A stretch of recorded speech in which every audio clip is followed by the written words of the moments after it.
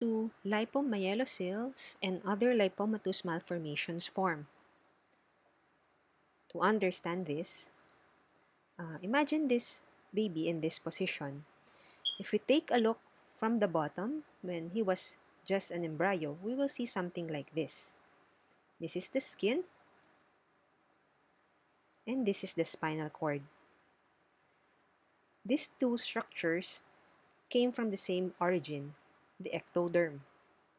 Once upon a time, the cord was a simple tube called the neural tube. If we rewind the development, before this was a tube separated and distinct from the skin, it was like this. It was just a flat plate. Early in development, the neuroectoderm and the epidermal ectoderm were fused. So what happens after that is that since this neural plate is flat, it will form neural folds on each side, and these neural folds will deepen, and these folds will grow closer to each other and make a tube. This is what we call closure of the neural tube. Its next task is to separate itself from the epidermal ectoderm. This process of separation is called disjunction. Looking more closely, this separation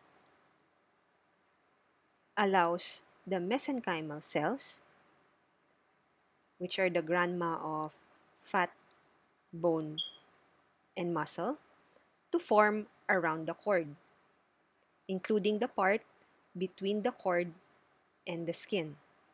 So in normal development, the cord is covered or protected by bone, and this bone is separated from the skin by fat and muscle. This is all thanks to the development of structures derived from the grandma mesenchyme. This process, where the neural plate develops folds and forms a neural tube, is called primary neurulation. This process occurs in the spinal cord up to the level of S2.